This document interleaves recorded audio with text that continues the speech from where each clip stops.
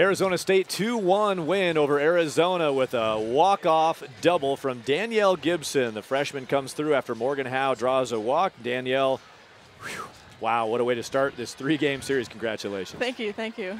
Danielle, talk to us about being clutch in the moment. You just seem to be a better hitter when the game is on the line. What is it about those tough moments when you're up to bat? I kind of just think, like, you know, my teammates got on base for a reason, so I gotta do my part and bring them in, or, you know, just keeping it simple, like base hit scores runs. So that's what I was thinking today. Well, your team only had 2 hits on the night, but they were 2 big ones. But talk about your sophomore teammate, G. War, is in the circle, and the performance that she had, giving you guys a chance to stay in the ballgame.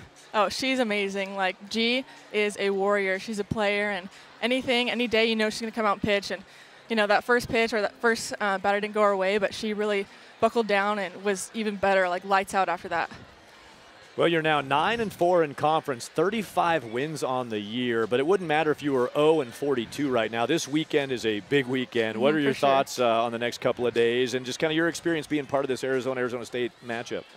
We just got to play our game, like, and stay in our bubble. Coach Ford really emphasizes that. And, you know, U of A, it's always that little pride game. So we just want to take it home for the state and for Arizona State as well.